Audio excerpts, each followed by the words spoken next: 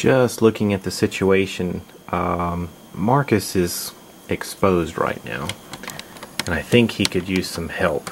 He came out of cover attempting to chainsaw the drone that was in his area, and he failed to kill the drone. So I think the best thing for me to do is get Cole closer to Marcus and then let him try to attack. So let's play the following card. It's called Assault, and this will allow Cole to move up to 3 areas and then perform 1 attack. So that's going to be our card. Cole is going to come out of here, rush by the Lambent Wretches for 1, 2 movement, and he's going to skip into cover here. And from cover, he is going to use his Scorcher. Let's do this. I'll take the token off. We're going for a 4 dice attack. So 4 dice on the attack versus 3 dice for the defense. Here goes the roll. Let's count these up.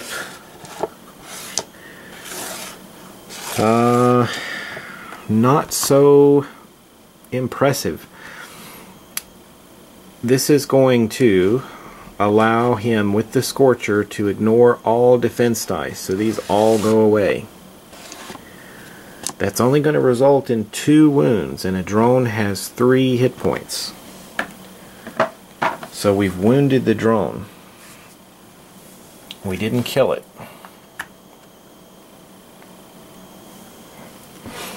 That's going to end Cole's cog order step. It's now time to resolve the AI for the turn. And the drones will activate. For each drone, if a cog figure is within line of sight, attack the nearest cog figure. Then, if this drone is not in cover, move it 1 area away from the nearest cog figure. Well, the first one here, let's take them one at a time. The first one here is right there with Marcus. And he's going to attack.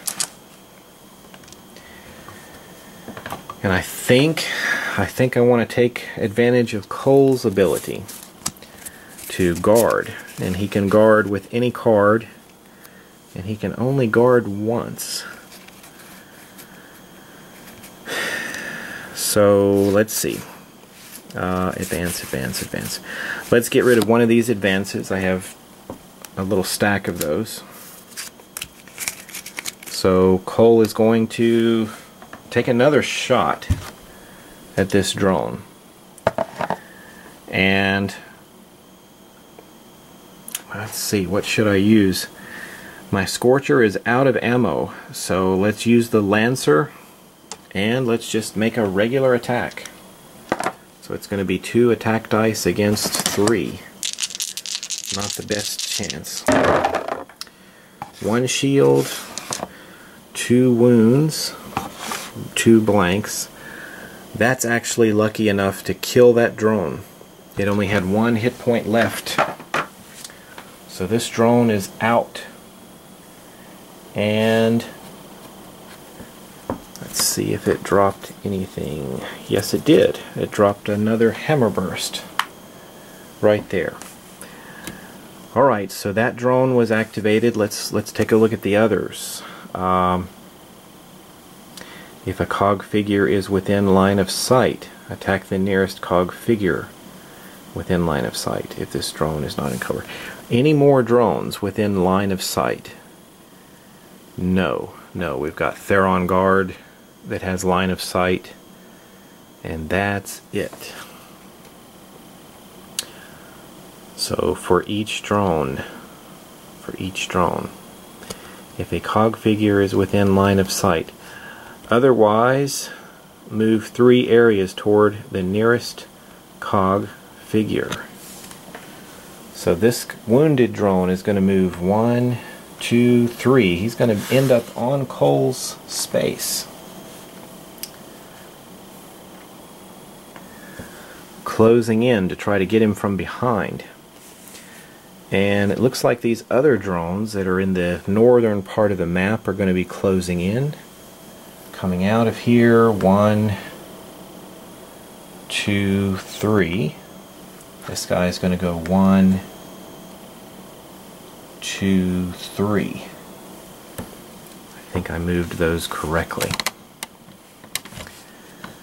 So 1, 2, 3 drones on the map. The wounded drone is now right on Cole's back.